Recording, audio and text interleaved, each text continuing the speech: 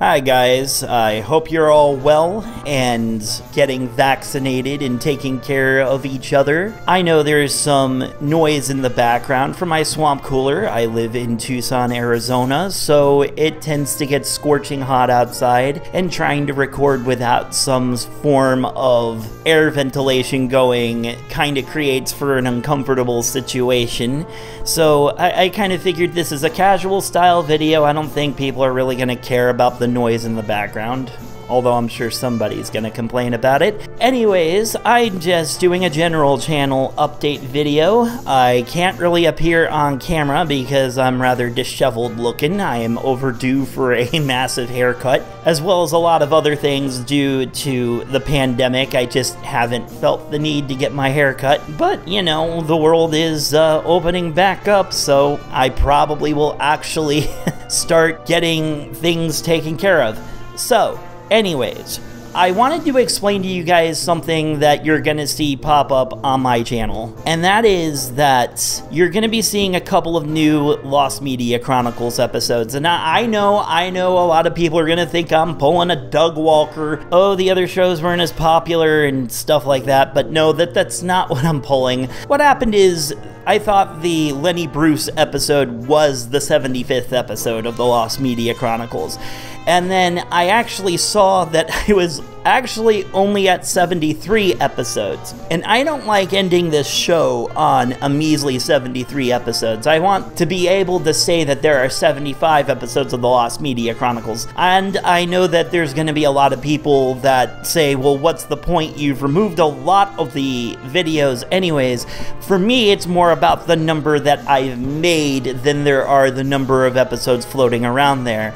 As I'm sure a lot of you are aware, there's been a couple have been taken down due to copyright strikes, which I could easily edit and put back up. I just got to figure out which ones those are again, because I've kind of forgotten. And there's been a few that have been removed due to someone I used to date that worked with me on the channel that has since come out as trans, and it's just disrespectful to have those videos up with that person displaying themselves as a gender that they don't identify with, and also the fact that they just don't want them up, and I'm kind of uncomfortable keeping them up with me, you know, not dating that person anymore. There's also a video that was removed due to the collaborator asking me to remove it after a downfall between me and him. And I know that that does disappoint a lot of people, but I do ask out of respect that you don't try to seek those videos out or harass me too much to repost them. I know that there's probably some, you know, big shoegazer fan out there that archived all of my videos and will probably end up sharing them at some point, but the point is you're not going to see those videos return to my channel. There's also one more, the Red Hot Chili Peppers episode I removed because since its release I've read Scar Tissue by Anthony Kiedis, and it turns out Anthony Kiedis is a massive pedophile, and I just don't want that type of vibe, you know, sitting around on my channel. So yeah, that got removed, as well as the Red Hot Chili Peppers videos of 2 Beats Plus, but I don't think anybody really misses those in particular. But yeah, there's gonna be a couple more just to be able to say that I made 75 episodes of that show. And I know that Lenny Bruce episode is technically the 73rd, but it's gonna remain numbered as the 75th just because of my monologue at the end of that video. I didn't realize that I was only at 73 until I had finished rendering and uploading the video, and I noticed, oh shit, I don't have as many LMCs as I thought I did.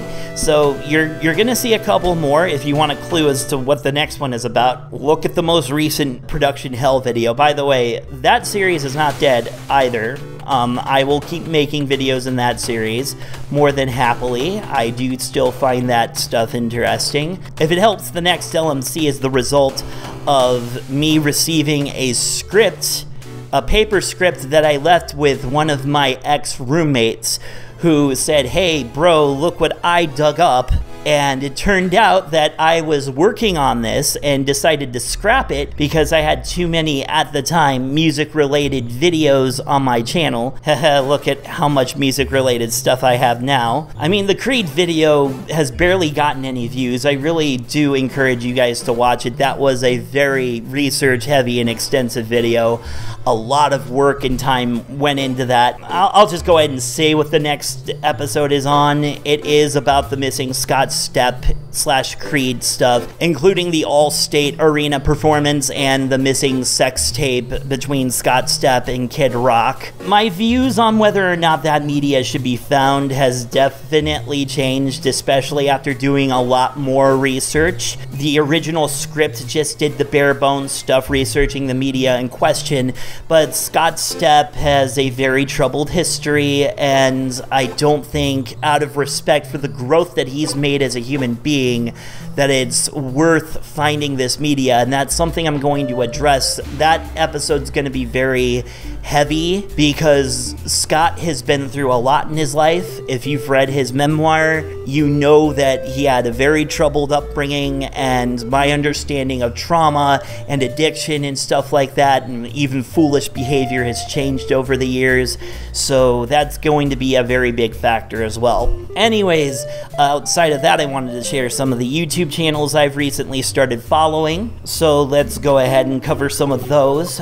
First off is Vosh, who I have been following and watching more than any other YouTuber in recent memory. Now, I know Vosh has a lot of controversy surrounding him, mostly regarding some taken out of context clips of him talking about certain subject material that I don't want to go into debate on here because I just don't feel like getting this video flagged. But again, it's mostly stuff taken out of context, and there's been some things that he's done that he's owned up to and taken responsibility for, so that's like legitimate responsibility. We're not talking James Charles level of pretending to take responsibility but still being terrible behind the scenes. At least the stuff Vosh has been canceled for is stuff that you can be forgiven for and still come back. But I do find this man absolutely amazing. He's radicalized me. I am now a dirty fucking commie, as I'm sure some people are going to refer to me as. And if you have differing political opinions, you know, and that makes it hard for you to continue to follow me, I understand. I'm not gonna hate you or get on your ass for wanting to unsubscribe for that. I'm sure most people with differing political views will just kind of let it go, considering I'm not a political channel, although I have expressed a few political opinions here and there. Another YouTuber I've been following is the Illuminati, and she covers a vast majority of business failings and a lot of MLM related stuff. And I was a victim of MLMs when I was younger. When I was 18, I got sucked into Vector, which is Cutco actually, and I hated that experience. So seeing her cover Cutco and then cover all these other MLMs really appealed to me. Now I know also that she is the subject of some controversy too, with her kind of mocking smaller YouTubers that have covered similar topics in similar ways, even though, like, I don't think she downright copied those other YouTubers, but I do disagree with the way that she handled some of those situations, even if some of those situations she has resolved and, you know, taken responsibility for. It's still kind of iffy. It makes me question her character a little bit, but outside of that, she's a good content creator, and again, like Vosh, it's not something that she can't be forgiven for. So I can kind of brush that to the side and still follow her. But yeah, if you want to laugh at some terrible MLM stuff and be disturbed at how greedy those companies are, I highly suggest checking her out. Another one that I've been following in recent memory is Tipster, and I'm a sucker for YouTube drama sometimes, and he's one of the best ones out there, and I'm kind of shocked that he's been around for 10 years and only has 100,000 subscribers. This guy deserves to be able to make a career out of this. He has some really good opinions and covers things in really understandable ways, keeps you up to date with all the drama and happenings on in YouTube without taking things too far. I mean, if it weren't for him, I wouldn't have even known who EDP445 was, let alone know that EDP445 is a terrible human being. So is Chet Goldstein, but you know, that's being beaten into the ground. I don't think you need to hear Shoegazer's take on that, which is nothing unique or controversial. One other one that I've been following is Lindsay Ellis. I've been following her for a while, but it took me a while to actually subscribe. I don't think it's because that I disliked her content. I just think that I didn't realize that I wasn't subscribed to her, and I didn't get to really cover her on my last video that I did on YouTubers that I follow. And Lindsay is awesome and one of my favorite YouTubers because she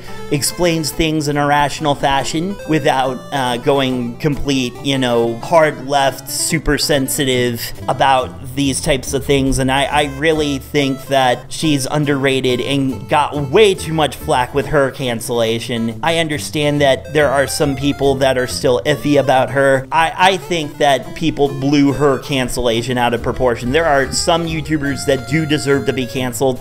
I do think that James Charles needs to be banned from YouTube.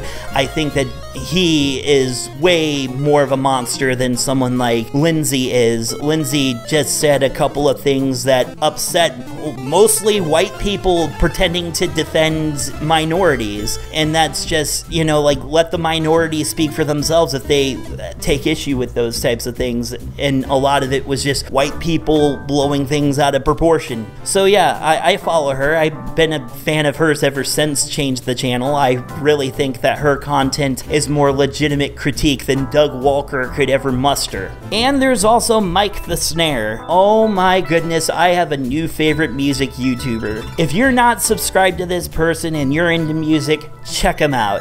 He's like if Anthony Fantano and Scott the Woz had a love child. He has a lot of the not taking himself too seriously bits of Scott, while also being able to delve deep into musical analysis like Anthony Fantano, which results in somebody that doesn't sound like he has his head shoved up his own ass or that he's stroking his own dick all the time. Very underappreciated YouTuber, and I really hope that he continues to see growth. Definitely jelly about that 100K subscribers. I also would like to point out that I have also unsubscribed from CinemaSins. After a lot of the questionable things I heard about Jeremy, I just was not comfortable continuing to be subscribed to him, and I barely watched any of the videos he pumped out anyways, so good on me, I guess. And I guess that's about it. I'll give you an extra bonus for having sat through to the end of this video. If you want to know what the second LMC is going to be about, I'll give you a clue. It is jazz related, and it's probably one of the most historically important and significant pieces of media that I have ever covered for the show. And I think that it's a fitting final video for me to do, even if it's not the 75th video in the series. So if you can guess what that is down in the comments and you're correct, I'll let you know. Anyways, thanks again for watching. You have a wonderful day. Stay safe and healthy.